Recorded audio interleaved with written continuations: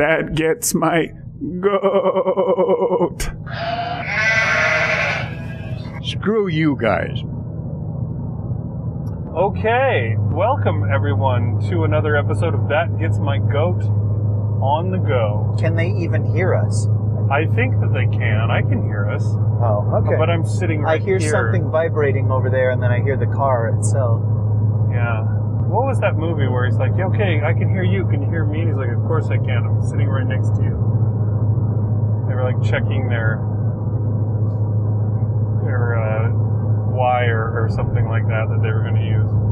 Anyways, sorry, that's beside the point. So yeah, today we're going to try and do something that's a little different than what we usually do. It's a special episode. It's a lot different. We've never tried this, have we? I don't think so. On the air, I guess we've tried it in real life. Usually I will talk and you just sit there. Yeah, I just lay there even. I don't even sit there. What we're doing today is we're going to do basically a story idea pitch session. Not a pitch, but like working the story out together. We're going to see if we can create a story together with each other here in the car while we drive the rest of the way home. So why don't you introduce the germ of the idea to the folks at home? So basically, a strange thing happened to me, and I made it sound much stranger than it is, because that's my way. I have to embellish the stories, because nothing interesting ever happens in my life. But a stranger came up to me, a little boy came up to me. I mean, I don't know if he's a little boy. Let's say that he was 10. Came up to me, and he reached in his pocket, and he pulled out a little folded pieces of paper. Maybe something that he had done as an origami experiment. And I don't know what it was supposed to be, because it didn't look like anything. Maybe it was a toad, or maybe it was a dragon, or maybe it was a Klingon bird of prey. But I don't know what it was. But he set it in front of me, and he said, "You can have this if you want it." And then he walked away.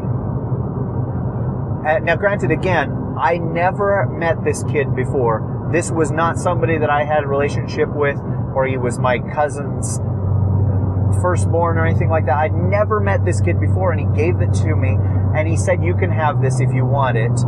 And then he left. And for a moment, I looked at it, and I didn't want to pick it up. And now I don't know if it's because I figured this kid did origami using his own saliva to get the paper to bend, or if there was, some premonition of there was something wrong with this thing that he put in front of me. Of course, that's where my mind goes, because that's the germ of the story.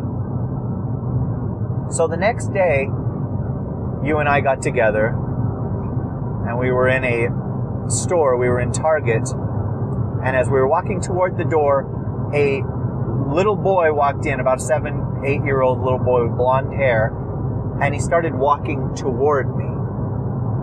And for a moment there, I was sure that this little boy was going to reach into his pocket and pull out a piece of paper and say, "You can have this if you want it." And you were going to be witness to this happening. And that this was going to be the beginning of something that keeps happening to me with no explanation. And I thought, well, how weird would that be? And I don't remember what your reaction was. I probably didn't wait for your reaction. I said, we got to write this into a story. This has to be a story of what happens. And so since that day that the boy gave me the origami thing, oh, by the way, the 7-year-old, the blonde boy, he just kept walking. It turns out he was looking at somebody behind me, not me at all. So there's no truth to this story. But since that day, I've carried the little folded origami piece of paper in my pocket, in my jacket pocket. And now it smells like cigarettes because we went to the Ellis Island Casino to do karaoke. There was some intense cigarette smoke there. Now, we want to start by talking about the germ of this idea and seeing where we want to go with it for sure, right? Well, I think I've just given you the germ of the idea. Okay. I'm basically the story story by guy, and now you and I are going to develop the entire Okay, story. now do we want to go so far as, do we want to decide now that, hey, this is something that happens again and again? Is that the story? Or could it be something else? Like you said, you looked at that thing and you were afraid to open it. Or sorry, you were afraid to touch it. You didn't want to pick it up. You set it on the counter next to you and you didn't want to pick it up. You know, there could be, like I was thinking today, what if, you know, you finally take this, you go home with it, and you put it somewhere, and then later on in that day you're walking and you get accosted by someone who tries to take this thing from you. So where is it? Where is it? And he knocks you down, searches through your clothes, goes through your pockets, holds you down, and you don't have it. Like, he doesn't have it, you know, and then maybe you get home later and your whole apartment or whatever, your house has been ransacked as they looked for this thing, and it also wasn't there, and you realize what this kid has given you is not just a folded up piece of paper, and maybe you open it up, you unfold it or something like that, and it turns out to be something much beyond that. Maybe it's some kind of magical item, or, you know, you unfold it and there's like a glowing thing in there that suddenly you inherit a power, or I don't know what, something like that. Is that an option, or do we want to stick with these children are bringing this thing to, and it's happening more than once? And well, let's stick with it happens more than once, but all of your suggestion just now could still be part of the story. Okay. It's something that I'm not understanding, but clearly these children, if they're even children, do understand. It's part of a plan. It's part of something that they are aware of. But again, you can go in any direction, because when you said, okay, you unwrap the paper, I thought, okay, there's a map. It's not just an origami toad. There's a map written on this. Okay, or that's a good there's idea. a magic spell that all I have to do is read it aloud and something will happen. Or, you know, or it's a message to me from somebody, you know, so only I can do something, but I didn't bother to unwrap it for a couple of days. These are all possibilities, and I don't know. See, that's another thing. The reason I wanted to do this as that gets my goat, instead of just you and me sitting around talking about it, is I don't know how collaboration is done for writers. Okay. Writing to me is a very private, masturbatory thing. You close the door and you turn off the light and you do it by yourself. Do you know what I mean? Uh-huh. Because with me, I'm accessing a part of my brain or a creative spark that's mine alone, and it's and there's a process for doing it, and everybody's process is different and all that stuff. But when I hear that people developed a project side by side, I don't know how that's to be done, and so I wanted to see if we could do it live, if we could force inspiration. Okay. Well, I really like the idea. But wait. Do you not like the second boy? No, I like the second boy. I'm thinking, though, if there is a second boy, then you're getting a collection of things. You know what I mean? If another person gives you another origami whatever, it wouldn't be just a map. Maybe one of them could be a map, and another one is another thing you need to do whatever it is you're doing. Or maybe, you know, you're getting the various powers or something. You know, these things could be some kind of trinkets that, you know, like a Green Lantern kind of a ring thing, where now you have this one, and then you get another one, now you have this thing, and you put them all together, and now you have geez, this road is terrible. Bouncing me in pieces. I need to get back into the other lane. It could still be a map. Right. And the second one is the next part of the map, and you have to put three together or something like that. Yeah. Or it could be a spell, and this is the second part of the spell. Or it could be, let's say that there's just like a little piece of a medallion or amulet, and in the next one there's another little piece of it, and you put them together and you're closer to completing this thing. I don't know, but if it were a living thing, or if it were and it could also be part of the message, the second part of the message. Like, by the time you read this, you will have already done and he says, what? You know, he needs to go back and read the first. He never even realized that it was a message. He just thought it was a Toad thing. In fact, you could have him throw away the first one. Yuck. And when he gets the second one, he realizes that there was significance to the first one, and he has to go get it out of the garbage, or go to find it, and he may never be able to find it, and so he has to kind of proceed blind from part 2, not having done part 1. That's really good. I mean, we've seen that in stories. That totally works.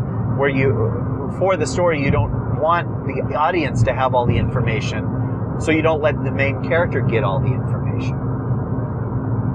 I think you have to have at least 3 parts to the message for, you know, that weirdness to work. I mean, obviously it's really weird when a second person comes, but that can't be the last one. No, that doesn't have to be, you don't have to have 3 to make an inciting incident, though. You could keep having children show up with origami things throughout the length of the story that this person gets. Is it stronger if it's a different child every time, or if it's, no matter where he goes, it's the same child? I like the different child idea better. I think either one of them would work. They're both really weird. That it's weird that he keeps seeing the same child, but it's also very weird that there are different children. I don't know, I guess maybe that depends on what we decide the thing is, because, you know, obviously if there's different children, then it's like a network of things going on. Why are they children that are giving him these things? Okay, well, how important is that I didn't want to pick it up? It seems like that is a very expendable part of the story, especially if it's a very good thing that the kid has ended up giving me, you know what I mean? But if that's important, if that for a moment I was afraid to pick it up, then, I mean, this thing could be more dangerous or more suspicious, or, you know, it could be a tool that could be used for good or evil, or, you know what I mean? Right. It could be something that's very, very momentous in life, altering, at which would, you know, you're afraid to pick it up because something tells you that if you touch this thing, your life will never be the same again.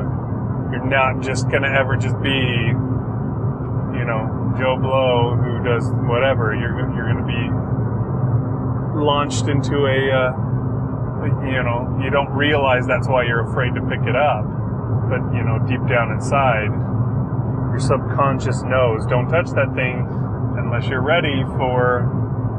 Yeah, it could be a matrix, do you want the blue pill or the red pill sort of thing. Right. But if you choose to take the red pill, your life will never be the same. You know what I mean? That kind of thing. Where subconsciously he's like, or it could be that he at one point knew about what's going on. He knew that the rules of the world are greater, and now he's forgotten. He doesn't know who he is. He doesn't know that he's one of them. He's been brainwashed, whatever it might be. But subconsciously he knows, if you open that, if you take that thing, then there's no going back. That your life will be very different. That you will have responsibility that you never had up to this point. I don't know. Again, I don't know if we're going about this the right way.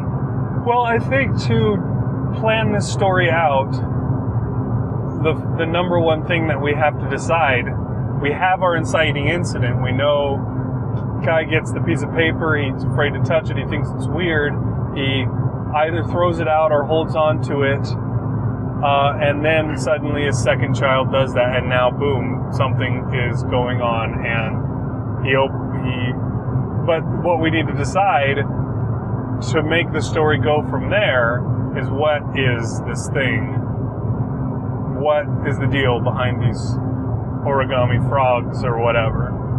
Once we've got that figured out, then we can plot a story from beginning to end. We can decide what this character is like, why they're children, and so on, so on, and so on.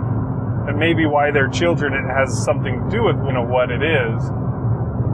Is it something, what do you think? What kind of ideas do you have for it? Is it something from a fantasy world? Is it an invisible kingdom kind of a thing where they're like, hey, you're the king, and you need to wake up and realize this? Is it... It totally could be. I've purposely blocked off my creative part of my brain from focusing on it since it happened, because I knew we were going to be doing this. It's so easy for me to just start to dwell on it and start to think about it and decide, okay, it's going to be this. But to do it with you, I didn't want to develop anything. Okay. But like my instinct was, I'm going to say was because I'm not attached to it at all, that the boy had seen the main character do something, or had heard somebody speak to him, or something, and decided he was the one. He's chosen this guy to be the bearer of this, or to pass the responsibility to. It could be that this first boy is an alien and he's dying, so he takes the form of a boy and hands this to the guy, and then he dies, and the guy never sees him again or realizes that. I mean, that's kind of Abin Sur with the Green Lantern. He dies and he passes the ring on to Hal Jordan. But it could also be that this guy, the main guy, is one of them, but he doesn't know that he is from another place, and these children are younger versions of him, not younger versions of him, but of his species, or whatever it is. And so he was always destined. He was always intended to get this thing. He's merely forgotten. And maybe I can give a third option just for fun. He's just an ordinary guy. And the kid has run out of time, or he's being pursued by sinister agents or whatever, and he just managed to slip away from them for a minute. And he puts this here, and the only thing he can think of to say, the only thing he has time to say is, you can have this if you want it. And he means to come back later and explain, it's like, okay, what I gave you was very important, and I didn't have time to explain, but he is killed, or he's whisked back to the prison from whence he escaped, or he has to keep running to get these guys away from the person that he's given it to. So that's our third option. And I'm sure we could come up with a fourth. If you want to come up with a fourth, do it. Yeah, I don't know. I think if we can decide, or I guess throw out options for what the thing is that he's giving. That's the most important question. It might inform the other options around it. Okay. Like, is this thing a powerful object? Is it, something where he when he gets all of them and puts them together, it puts together some kind of a puzzle, or is it going to be a world-altering kind of a thing, like the whole world? Or is it just altering this guy? Is it from a fantasy land? Is it from an alien land?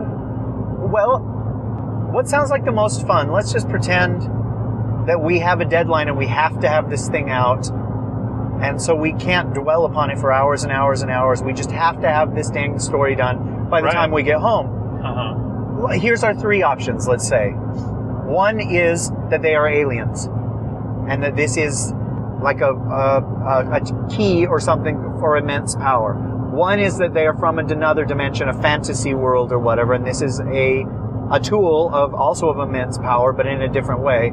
And the third is, this is supernatural stuff, and they may be angels or like sub-demon kind of things, and this is for a spell or a curse or whatever, but in preparation for defending the earth from the sinister forces. Or is that too much like fantasy?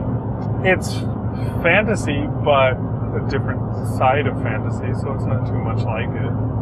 Okay, so let's say sci-fi, fantasy, or horror. It's one of these three. Let's pick one of these three, which is, that genre is going to inform what this thing is. Okay.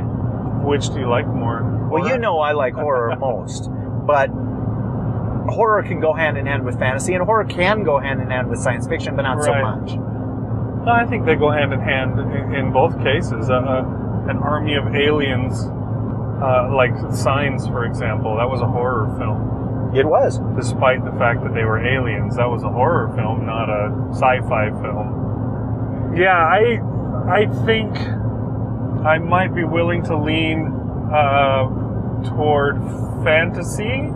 Okay. With horror in it.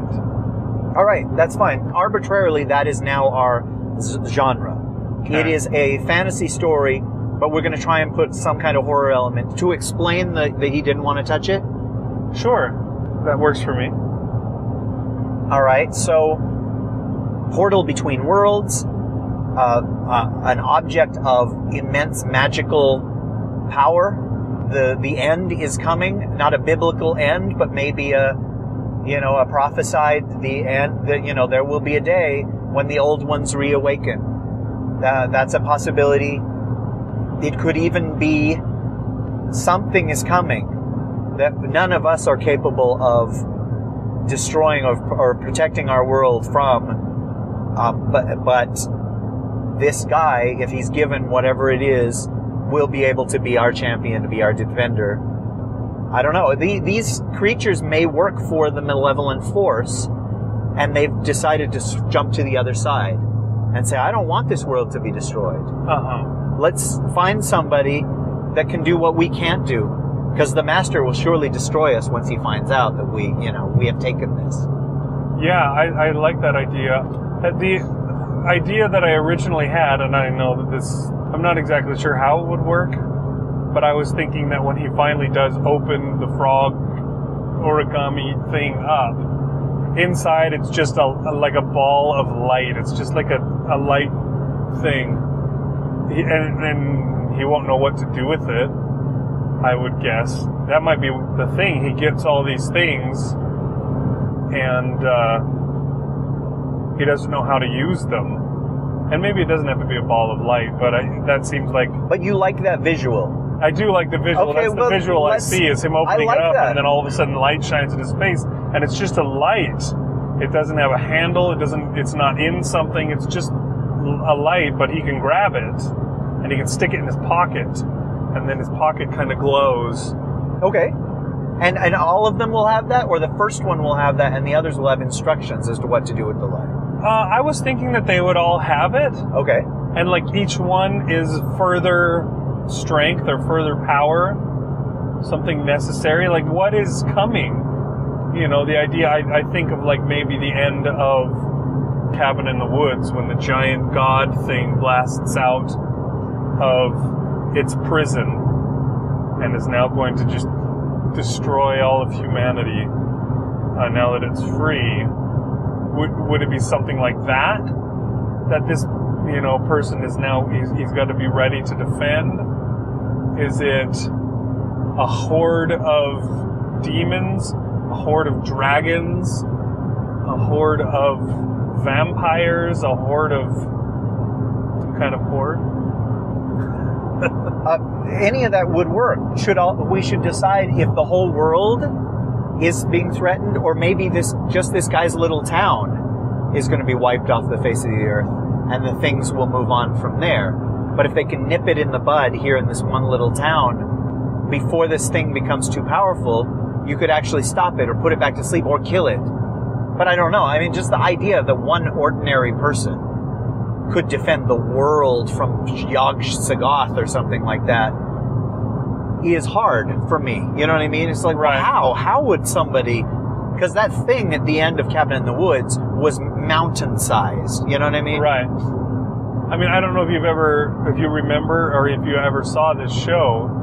There was a show that I used to watch when I was a child called Ultraman, where this guy was a small guy, but he had like this little thing, and every time a giant monster would attack Japan, he would bust out this thing and he would use it, and he would grow to giant size, and he was able to fight these monsters and stop them from destroying things.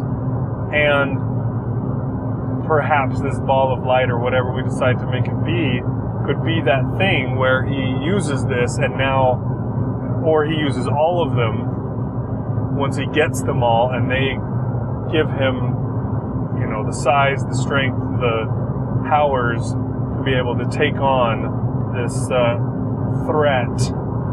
It would be interesting. I like the idea that it's not the whole world that he's trying to save.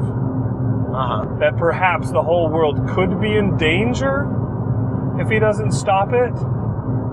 Like it's happening first in a small town, and maybe this evil god or whatever harvests the souls of these people, gains energy from them, like the life force. The naked lady from Life Force would suck the life force out of people, but in doing this becomes more powerful. And maybe it starts as a small, a human-sized thing, but the more people it attacks and destroys, the more powerful it becomes. And by the time it's emptied this town, it will be able to do serious damage and go on to somewhere like San Francisco or something and tear it apart. So it needs to be stopped from the beginning.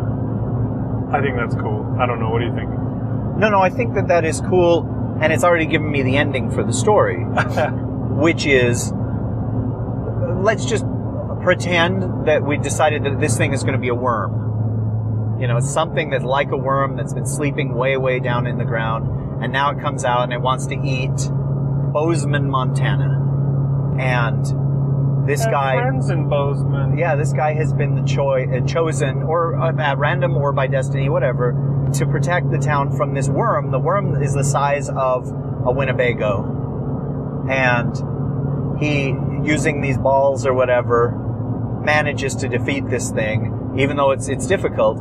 And then at the end of the story, like there's 100 more kids that come to him, each with a ball, to let you know, dude, there's going to be so many more of these worms.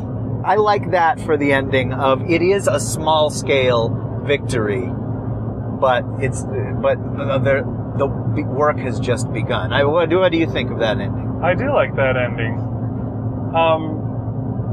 Worms. But they don't have to be worms. They can be anything. They can be giant mosquitoes, or they can be beautiful naked ladies.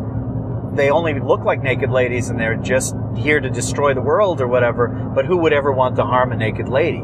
Yeah. Or they could look like rocks. They could be spirits, that kind of things, They could be evil ghosts type things, or they could be insects, or they could look like children. And these things that escaped were good versions of those. Or it could be a traditional giant monster. Dang it. It's okay, it didn't break this time. I see light on the floor, but not in my pantaloons. Well, if they are going to appear as children, then somehow they have to know about this thing.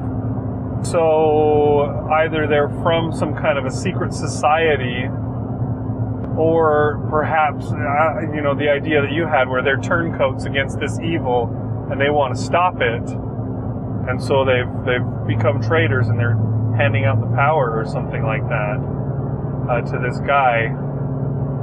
Well, do you like the idea that each one of these balls is the life essence of a human being, or the life essence of whatever there were before human beings, or something like that? And if you consume this, or if you somehow connect with this ball of light, that you gain that ability or that power or that extra energy. Yeah. I like that idea. And that just gave me the idea that what if, when these children come and they say you can have this and they give it to them, it's their own essence that's right inside the frog. And when he opens it, that child dies. Yeah, when he takes that essence into himself, the child is done. But I think that our bad guy, if these people are coming, and they're appearing as children, I don't think they're really children, is what I feel, anyways. Okay, why would they choose to look like children, do you think? If they aren't really children? Oh, and you don't have to have an answer for that. It's maybe Children are harmless. Children can walk among people in a grocery store and not be whereas what these things really are, but they're harmless, so the guy would not be afraid to take something from them. Okay. Would not worry about being approached by them. It's not like some big dude walks up to them. Okay, so You can have this if you want to. yeah, that's very different. And also, yeah, if they're horribly ugly monsters, no one would talk to them. No one would take anything that they had. But, you know, kind of like the Gozer at the end of Ghostbusters, she chooses to look like some Sheena Easton-looking European model. It could be that, yeah, they've chosen something that they think will be the most easily accepted as a force for good or something, right? Uh-huh. But then what does Gozer, what does the evil one choose? Does he also choose a little kid form? Because, I mean, that's appealing to me because of my fear of children. And because we're not actually making this into a movie. But maybe he appears in his own form, and it's just terrifying. And these little children things would look like that too, but they've chosen not to because they don't want people to be afraid.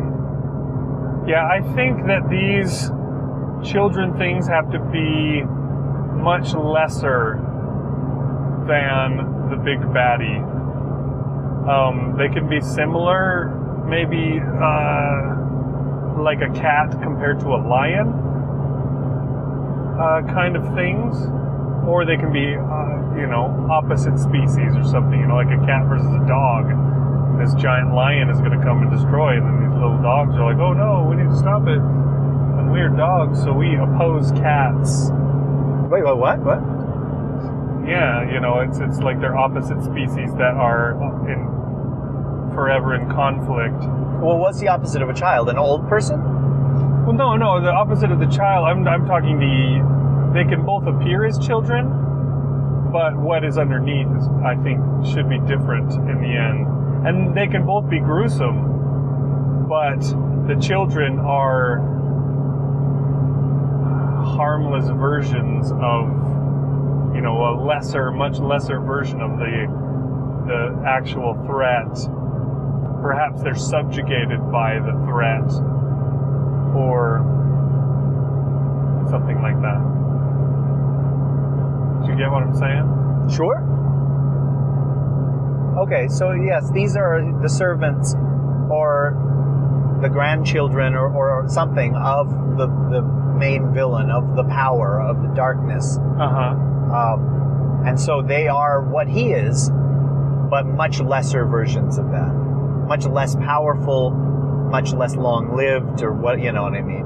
Yeah. And also much less bent on murder or world domination or whatever it is that his plan is. But they're still creepy scary. They're like, I don't know, little gremlins as compared to a gigantic gremlin. And so, yeah, they choose to appear. And I suppose, how do they choose to appear? Are they scientifically advanced? So they use some kind of holograph kind of a thing to hide their we decided fantasy, huh? I think so I it's suppose they use some sort of a spell or a... Well, why don't we say that they're shapeshifters? That they actually became children. And then once they become children, they become vulnerable like children. I don't know, maybe that doesn't work. But it's just like they can change their form to this, and the big daddy thing can also change his form. Unless you don't like that. Unless it's an illusion that they're not horrible, that they cast so that we don't quail in fear. Yeah, I like the illusion more than the shape-shifting thing.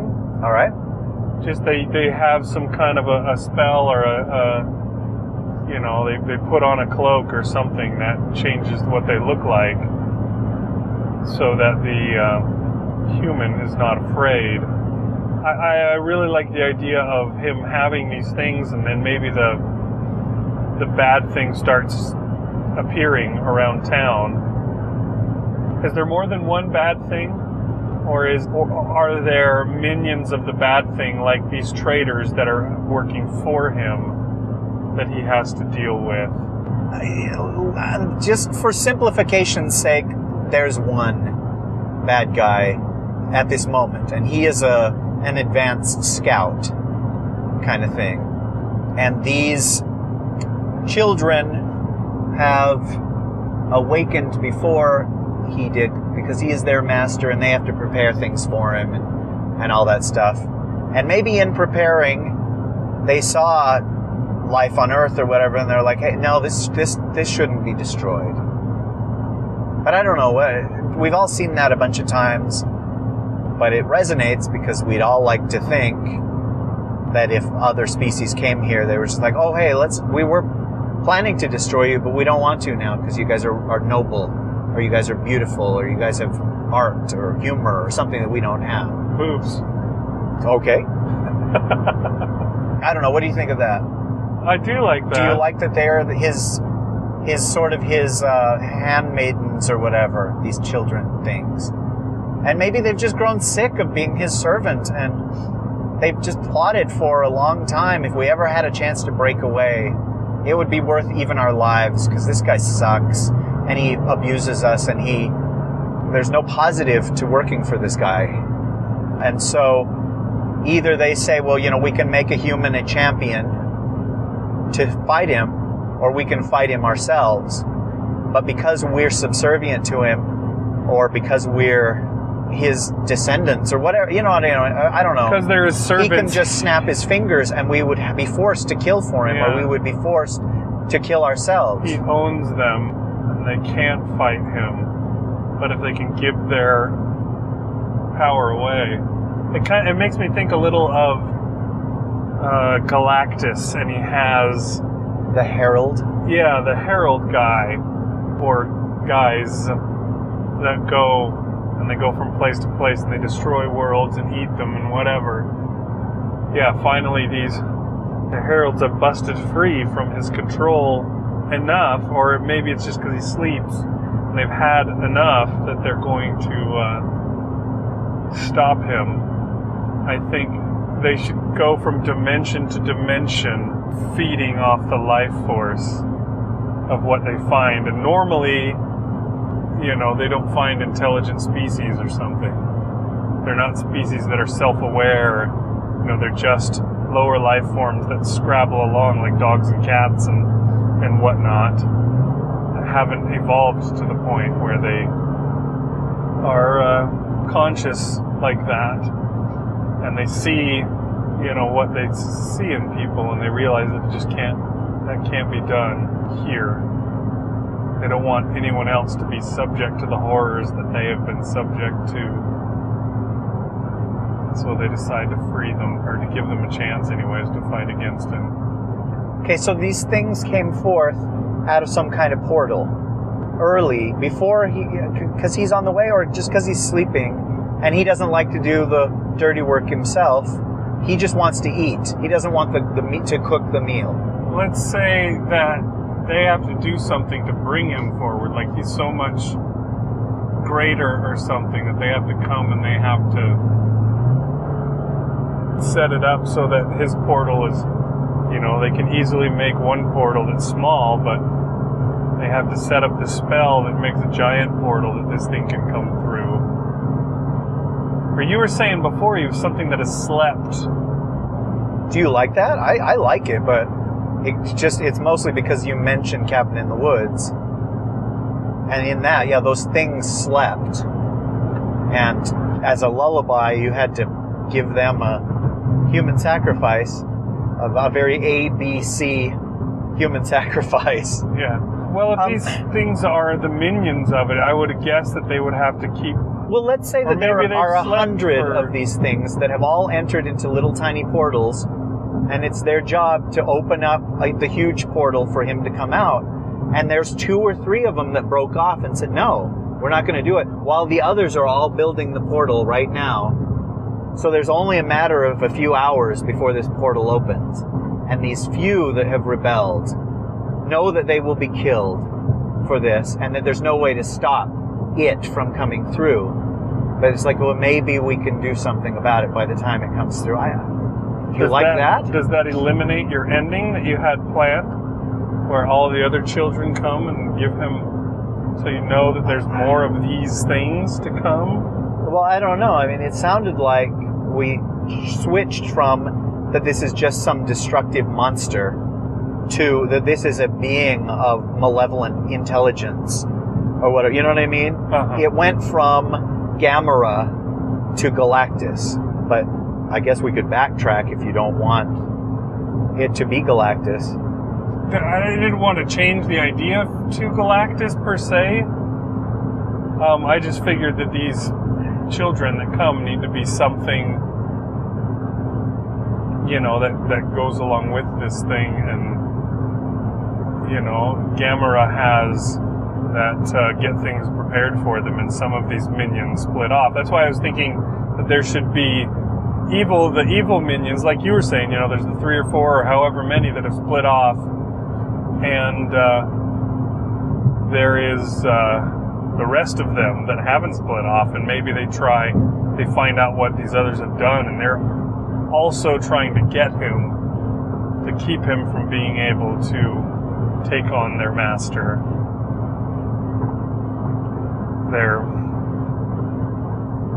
Maybe these things are like monks or acolytes or whatever that worship this thing, and so they prepare the way for it, even though it's nothing but a mindless, destroying machine or beast. But they're kind of like the monks that lead it places, and it somehow blesses them with, you know, power or happiness or whatever. Maybe as it destroys, it puts out this orgasmic kind of energy that they, you know, that they live for. Well, I mean, it could just be as simple as they get the crumbs. They get what's left. Once he's done gorging himself and he goes back to sleep.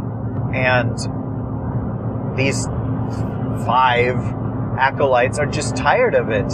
The crumbs are never going to be enough, and I don't know. I like the idea that they are intelligent beings, these, and the things that look like children, and that they're basically good. But if we saw how ugly they were, we would immediately assume they were evil. I like that. But it could be that they are very low on the totem pole and they're more powerful versions of the acolytes, and they just get eliminated by the ones that actually obey. And that's why it's up to our hero to do all this himself, is because these things are weak and little and so easily destroyed, either by their own kind or by us. But once this thing comes through, it's like that to us. We're easily destroyed by it. I'm starting to think more that it needs to be a giant worm again. Oh, you like the worm? Well, I mean, it doesn't have to be a worm. Well, you and I could come up with like 3 different things crossed that it looks like. Like, it's got a centipede body, and it's got Kate from Lost's head, and it's got a squid. Do squids have beaks? I think so. And tentacles, and at least they do in the cartoons. I don't know. I like the idea that it's just something that we immediately on seeing it, we would be revolted by it. You know what I mean? Mm-hmm. Because there are certain things that live on Earth that we just go, ugh, when we see, because of their shape, or we talked about it when we did the wasp episode, or the, you know, whatever thing. Cockroach. If it were a cockroach mixed with a mollusk, mixed with a wasp, mixed with a jellyfish, but just like all the ugliest aspects of those things. So mostly cockroach. Cockroach cluster. It would, instinctually, we're just terrified of it, or revolted by it, and the fact that it's large makes us terrified of it. But I don't know. I like the giant worm. I don't think that the smaller things should also be worms. They should be more acolyte things. I like that idea as well. Well, it could be like the queen ant, and these are all the servant ants. I'm not saying that they are ants, but it's that sort of society.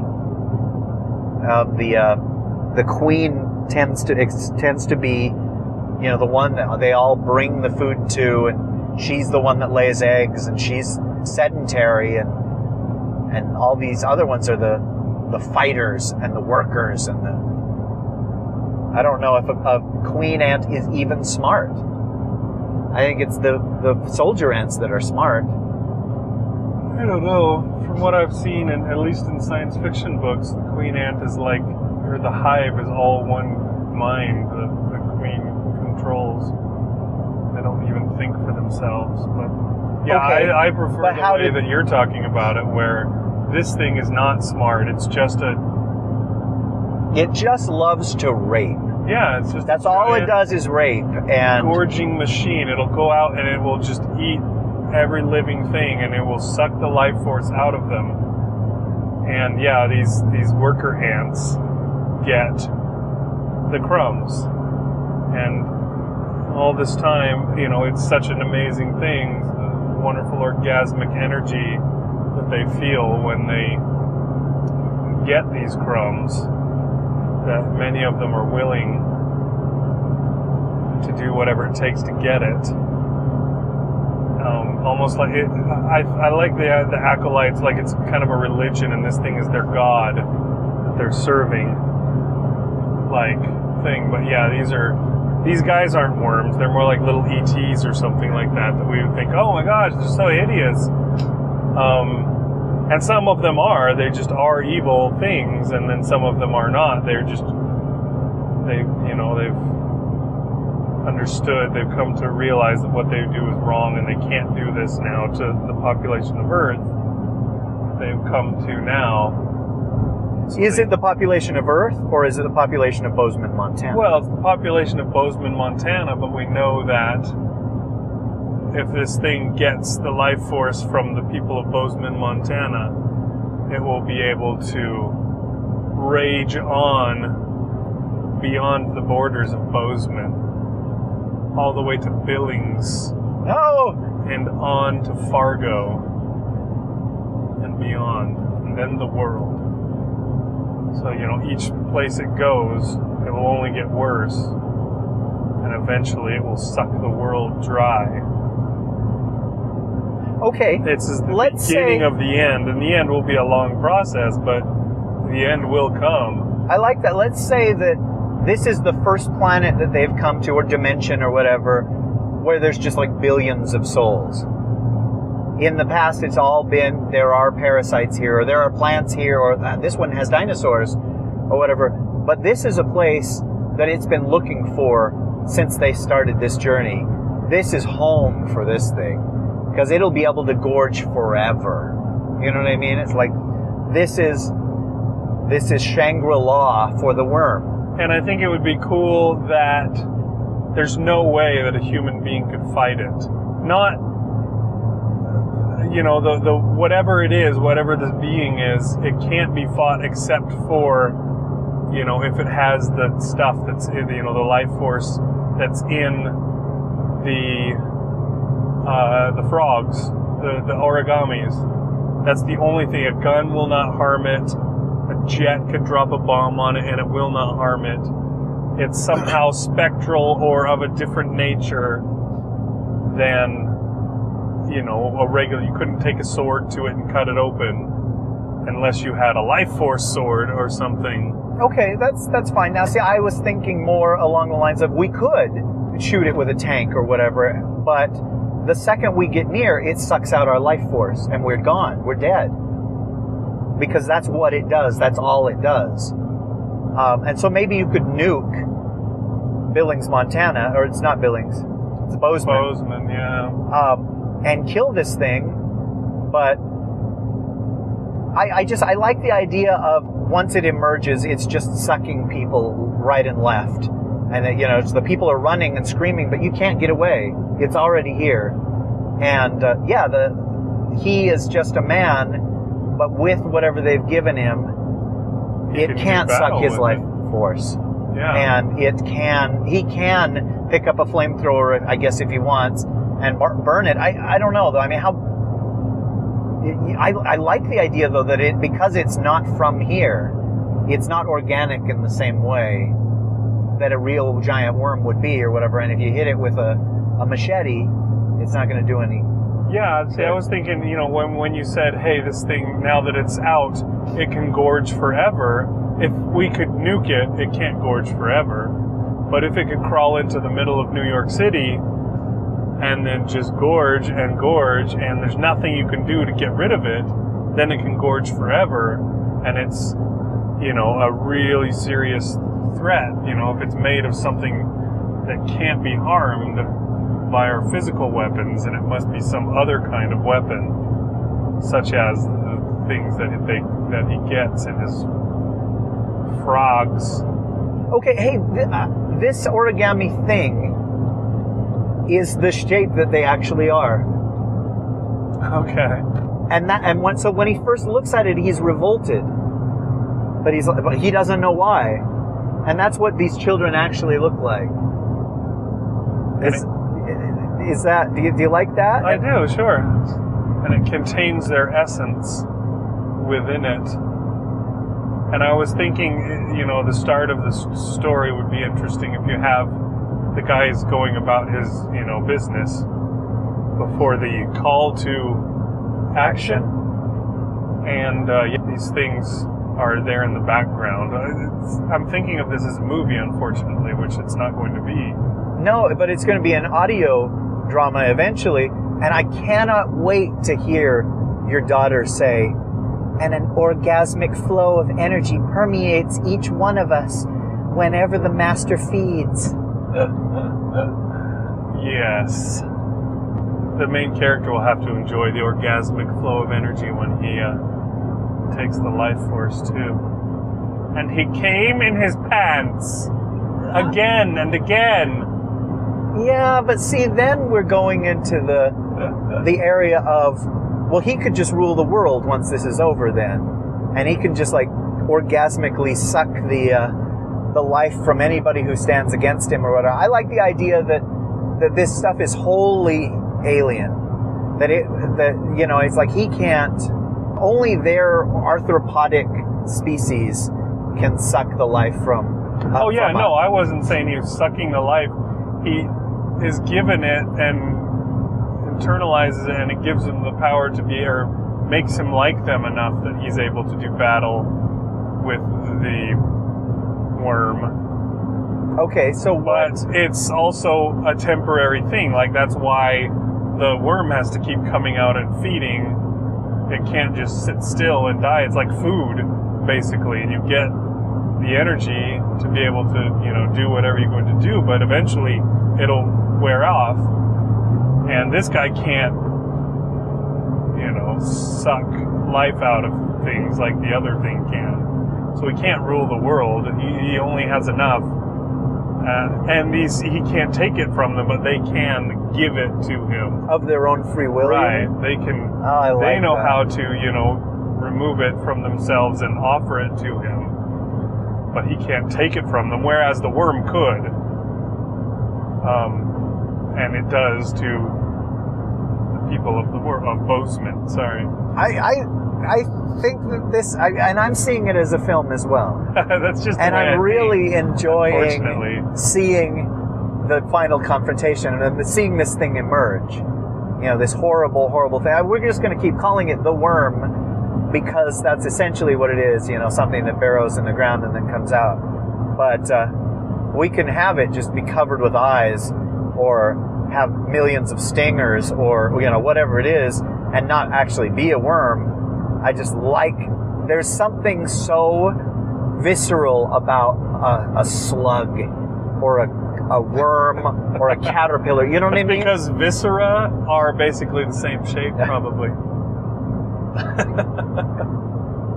Okay, so these are the life forces of these drones? Yeah, I think or this is the crumbs. This is the stuff that they have been able to hoard from themselves from the other times he's consumed. I think that they're their own life forces. I think the crumbs that they are like food to them too, and they live off of it, and it, you know, so they can't hoard them or whatever. Okay, and because he is human and not one of their species, the worm can't just snap his fingers and they will die, or snap his fingers and they will obey. Only one of us can be the champion in this case. Right. That's why they've chosen this person. right? Rather than trying to do it themselves. Mm-hmm.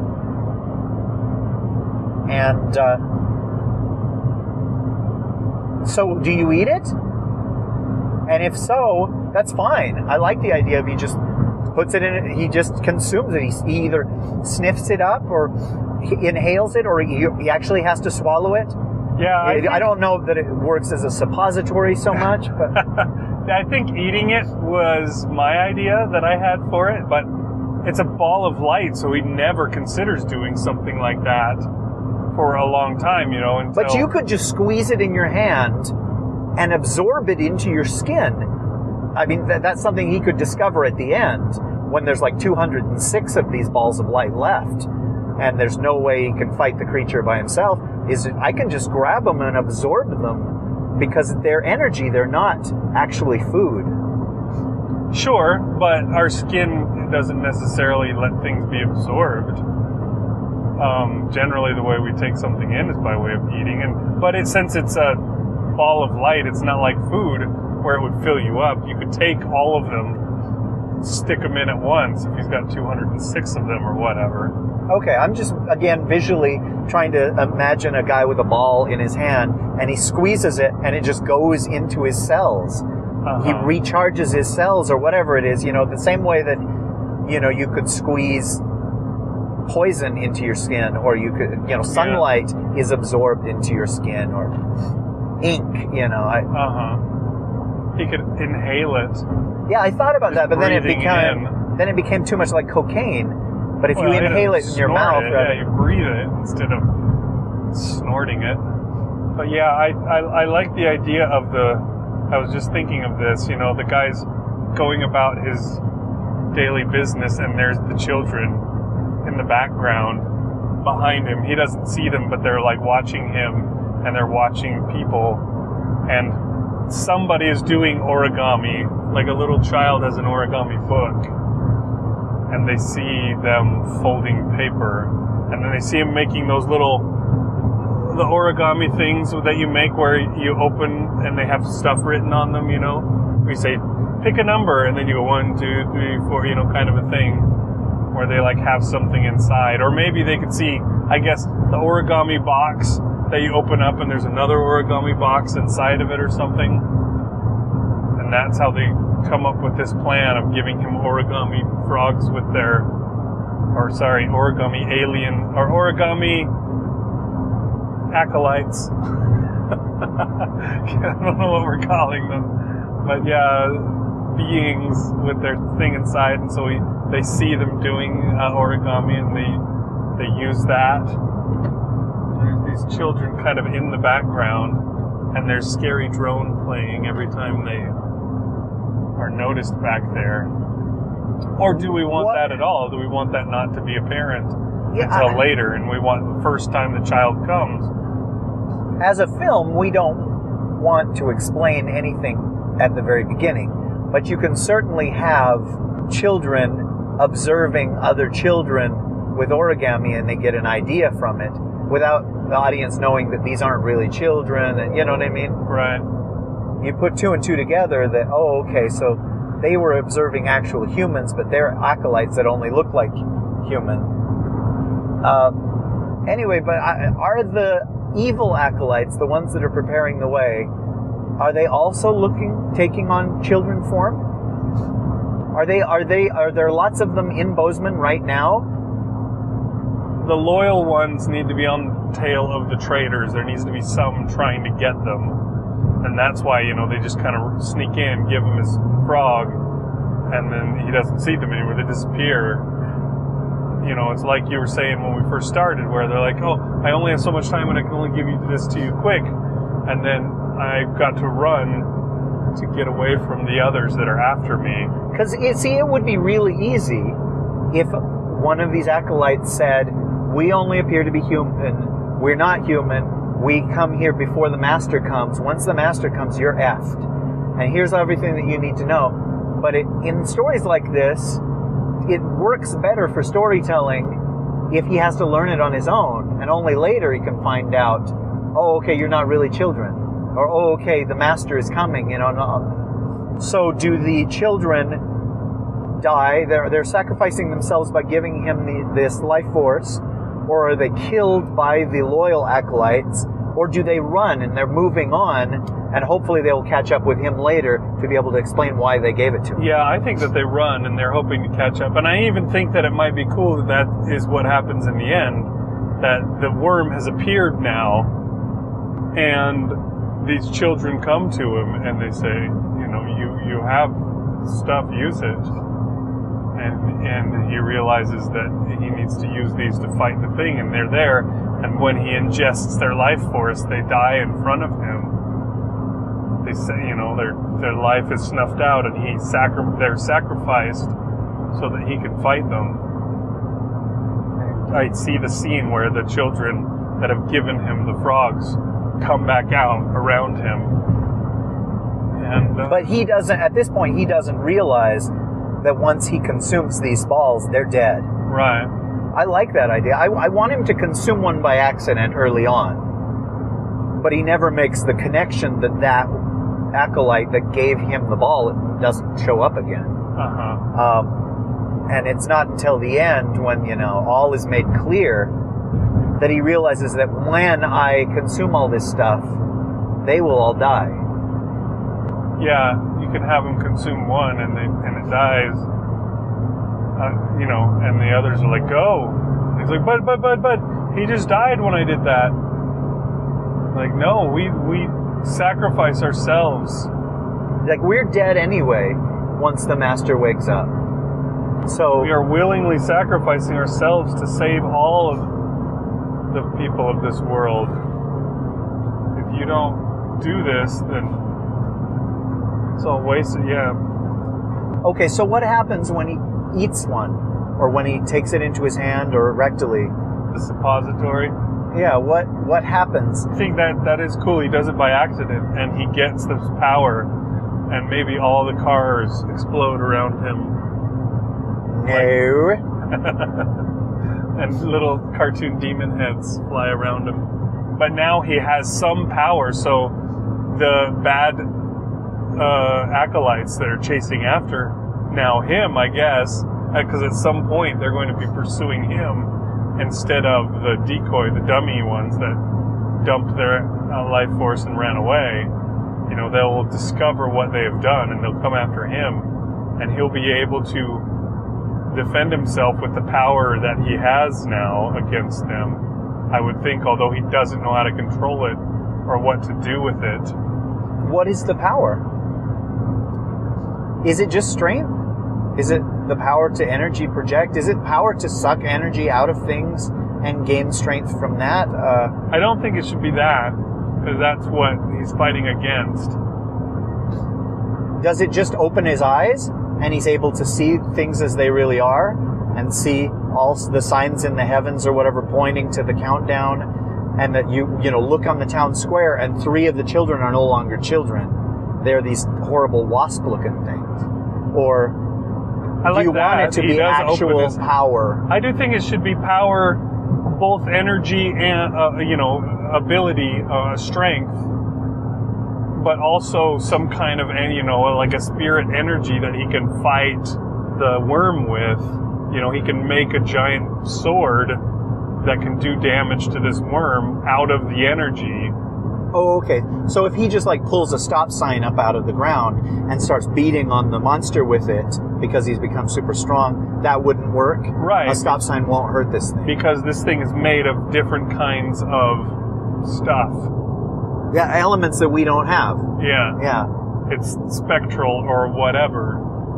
And so you can't harm it with physical objects. You need the power, the life force that he's given to battle with it.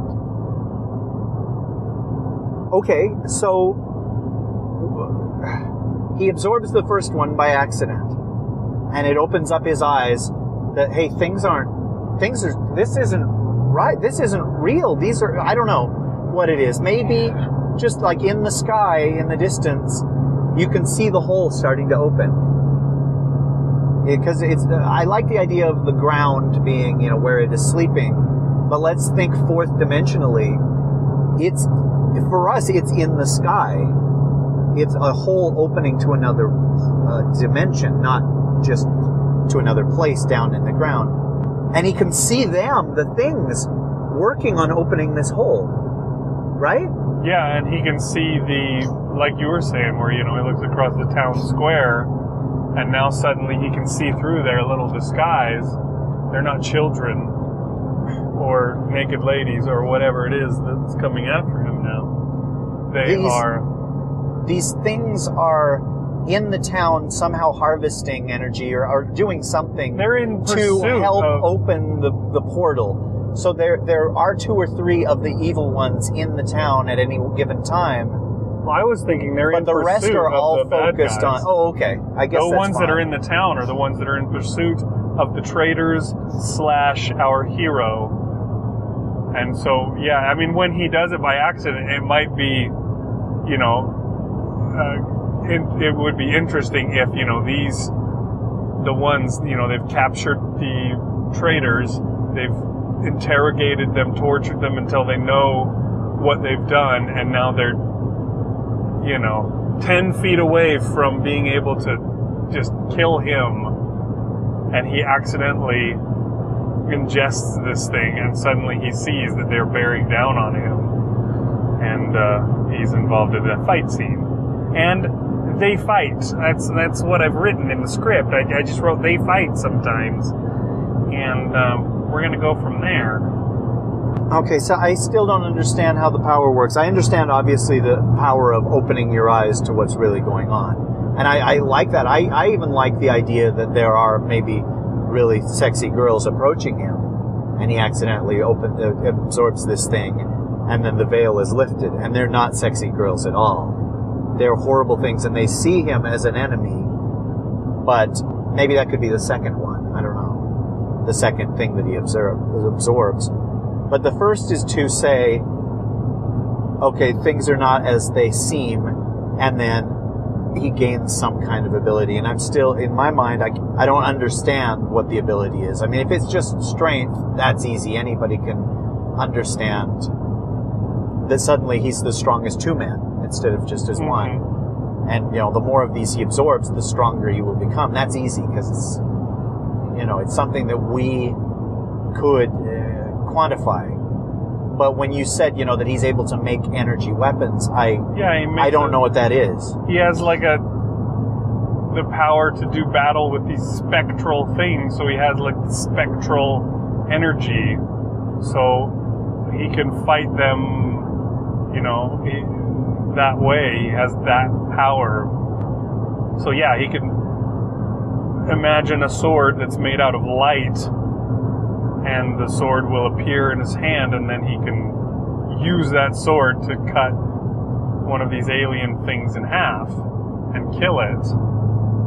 And does he get its life when he does that, or no? Does what happens to the life? The life just goes like anyone else when they die. The power has to be given to him from the bad guys or the good guys. This guy doesn't have life-sucking powers like the bad guy does. Well, I like the idea that he has something enormous when he first gains this power. Like a huge erection? Like a giant sickle or scythe or something like that. That's how big his sword is. But as the power starts to wane, it gets smaller and smaller and smaller. Even though it's not, even though it's made of energy or whatever, you know what I mean? Yeah. But it's just like, before I could have taken on a bunch of these things, and now all I have is like a dagger left, and the others are like, well, it's because the energy you absorbed from us it's gone. It's almost, you've used it all up. Yeah. And it wears out over time. It's just like the energy you get from eating a dinner. At the end, when he has to fight this thing, by absorbing several energies from several of these acolytes, he would be able to make, just like a huge dueling, whatever the jousting pole is called, a lance and a shield and a whip and all, whatever he wanted to, because it's huge and it's powerful. But the worm can just try to start sucking that away from him, and so he's got a very limited amount of time to kill the worm. I don't know. I like the idea of it getting smaller and smaller. If he's creating an energy weapon. I like it too. Yeah, I think it fits with what we've talked about already, especially. And yeah, I don't think the guy should have genitals at all. Okay. I don't know how that fits with what we've talked about so far, but... Oh, no, just when I said, well, so when he gets this thing, he has a huge... And you're like, yes, erection. But I don't know. I like that. Obviously, going hand in hand with genitals. If there's somebody in the town that he's attracted to, there's somebody to fight for, and there's also somebody to try and impress with your abilities. But I don't know if we want to go that way. If this is the kind of person who, once his eyes are opened and he realizes everyone in Bozeman is screwed unless he acts, then maybe there's not room for selfishness or not room for, oh, well, I can get even with the people that were uncool to me now that I have this ability. Or that kind of stuff is fun, but it doesn't have to be in this story. Yeah, I don't see this story as being something like Zapped. But I do he has a want... power, and so he goes out and uses his telekinetic ability to rip women's shirts open. But I like that too. I like that do too, but I don't want see that in this story. The people being killed right and left by either the acolytes or by the worm once it arrives.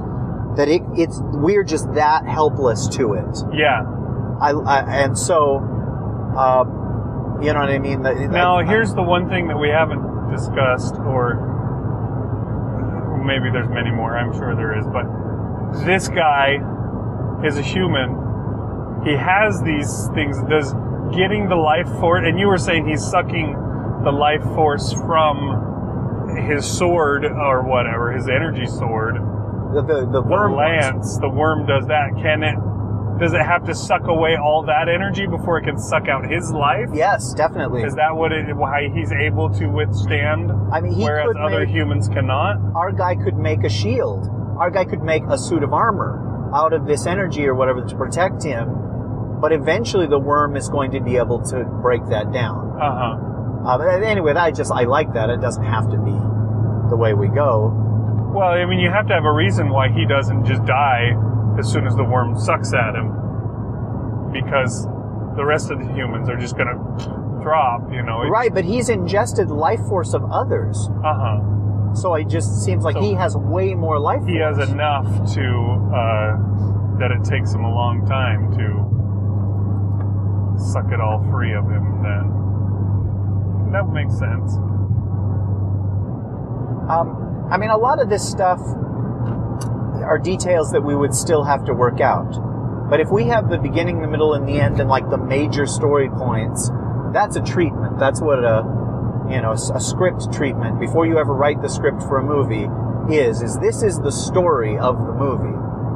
And, you know, it might not have any dialogue in it, it might not have specifics, but you can imagine a movie from this, right?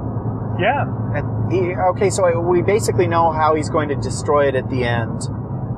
I mean, now I don't even know who this guy is. If he's just an ordinary guy... Yeah, he's an ordinary guy. Maybe he's like 50, though. He doesn't have to be a kid. People are always young in movies, but in stories they don't have to be young. But we want it to be optioned for a movie someday, so we can get tons and tons of money out of it. Well, you just went to the New Media Expo. I did. But I like the idea of that he's somebody his relevance is over. I mean, maybe he's 75. In my mind, he's always been a kid.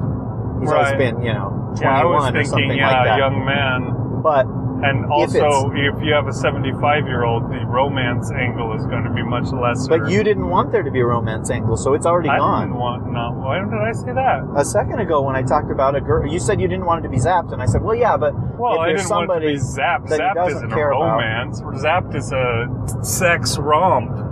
That's different. I was saying it's all the same, though. You know what I mean?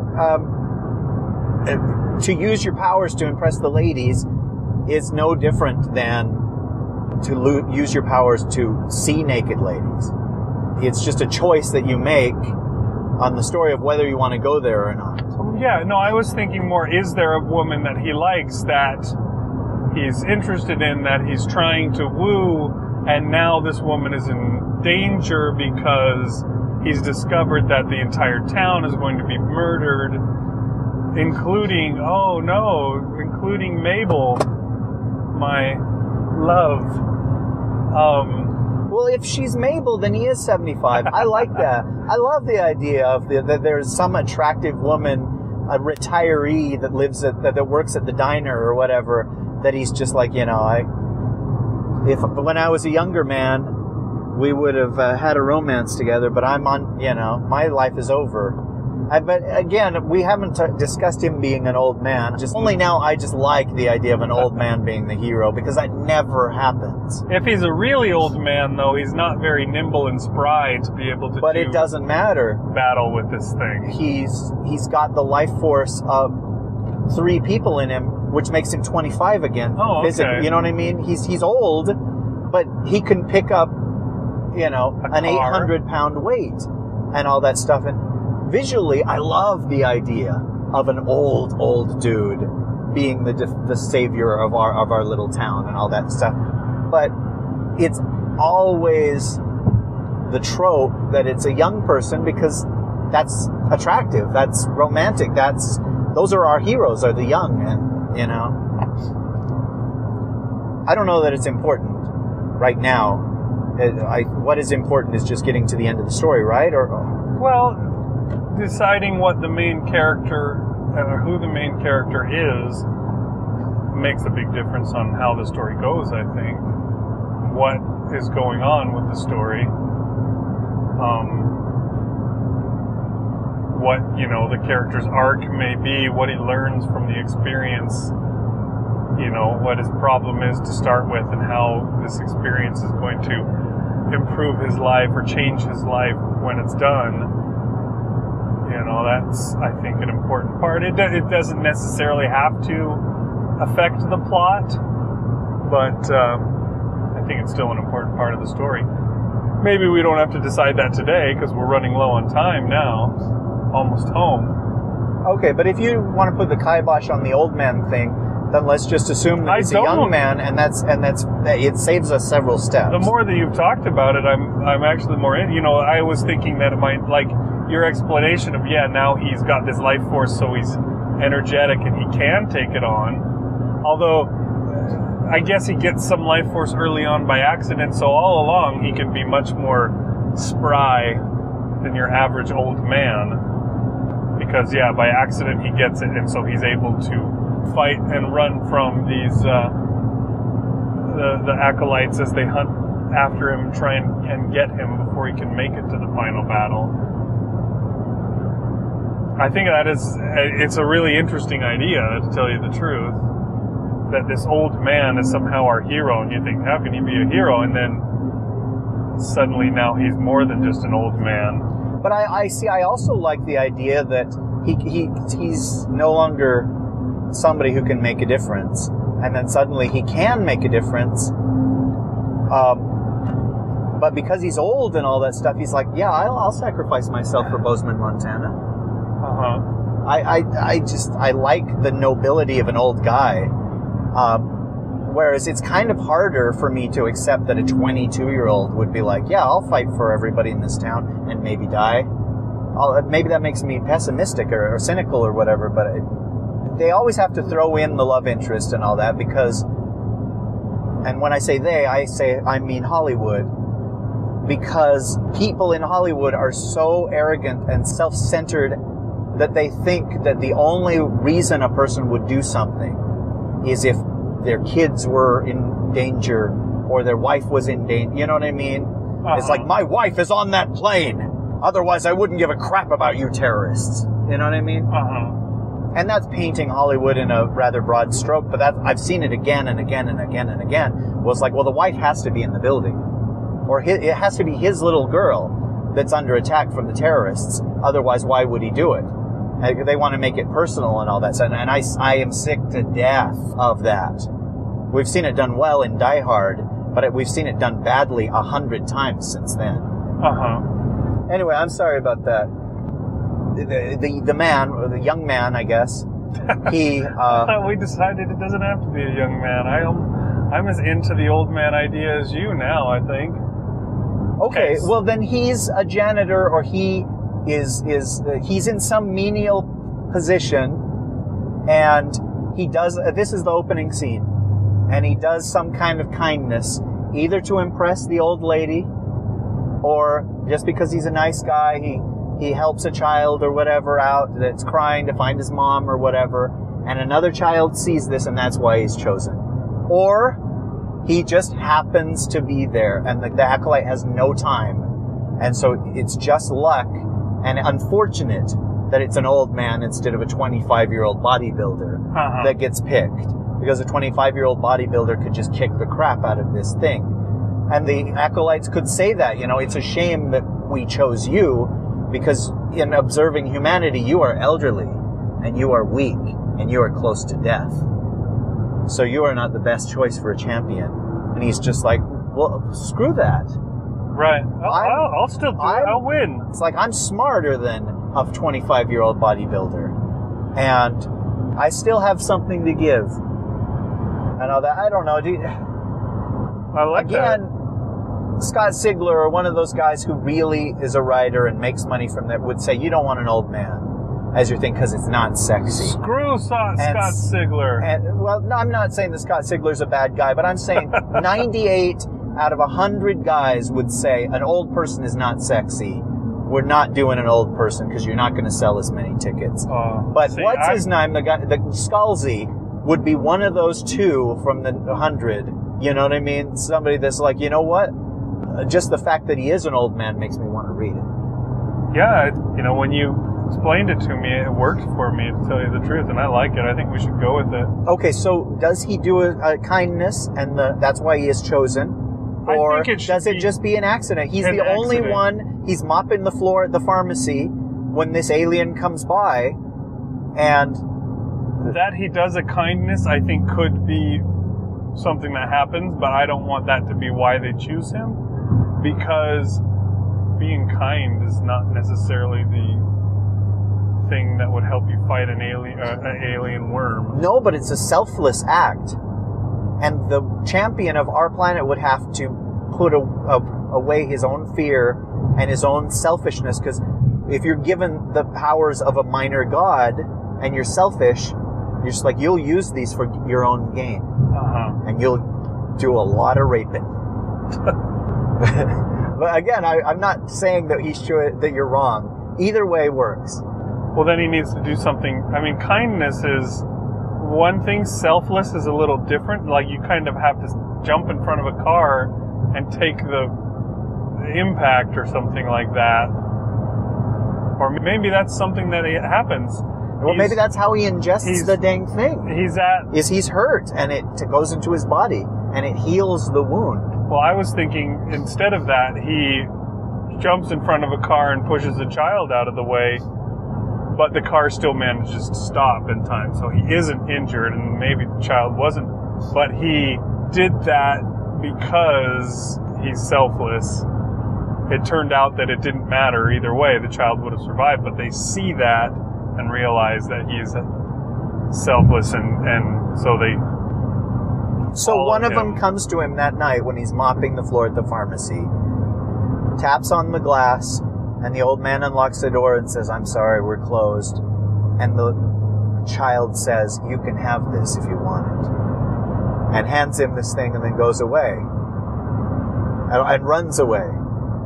Oh, but this is after he's already done the selfless thing. Yeah, I think it could be a much more, instead of later that night, just a much more immediate thing. He's going into work, and he sees a kid about to get hit in the parking lot. He runs over, pushes the kid out of the way, and the car stops just in time so that it doesn't hit either of them. And then he's like, and the acolyte is there, sees this happen, and then the guy goes in, and then the acolyte turns, and there's the evil acolyte behind him. And so he rushes in and follows that guy. And so as soon as the guy gets in, he puts on his vest and starts filling up the mop bucket or something and heads out. And then the kid comes up to him. And he says, "Oh, can I help you?" He says, You can have this if you want. I like it. And maybe one of his jobs is to put the salt on the sidewalk, when it's icy. And as he's doing that, he sees a child slip and fall on the ice. And here comes a car. And so he barrels out there and hurts one of his knees or whatever, getting this kid, and the car manages to stop just fine. It's a good scene. I like it. And then he goes in. And then later he goes in, to jockey the mop bucket or whatever. He goes in to get the shovel to finish the job. And as he goes in, one of these childs does this. I don't know though. How do we convey that there's an evil acolyte that sees this? We don't have to convey that per se. I mean, just the acolyte shows up, gives it to him, and then runs, moves off really quickly, disappears, and he doesn't know what's going on. And it's only later that kind of stuff comes out. But he tucks it into his jacket, or he tucks it into his apron, and he's kind of revolted because it's just some ugly thing, like a spider with 1,000 legs. And under what circumstance does he open it? Only when he gets a second one? Yeah, I think it has to come, once he gets the second or third one. Maybe he doesn't ever open the first one until well after he gets the second one. Maybe that first one he eventually throws away and he has to go back and get it. Like we were talking, or maybe that's not necessary. I like it though. I like that it's way later that when his powers have all faded, that he has to go back and get that first one. Yeah, that's a good idea. But I don't know.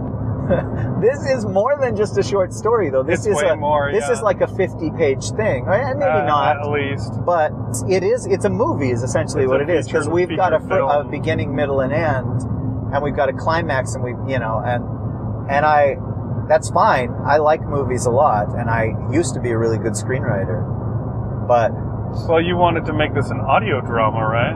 Well, no. I just said eventually we will do this in audio, because the four people that are listening to this will be like, "Wow, no, that was really cool. I remember when they story conferenced that back in February or April of 2014, and now here it is, and I can buy it. Although I guess podcasts are free. I don't know. Well, we can make it something they can buy as well. Okay, so not this exit, but the next one. Okay. Do you like the idea of like an elderly love interest? I think that could be fun. It could be cute that he,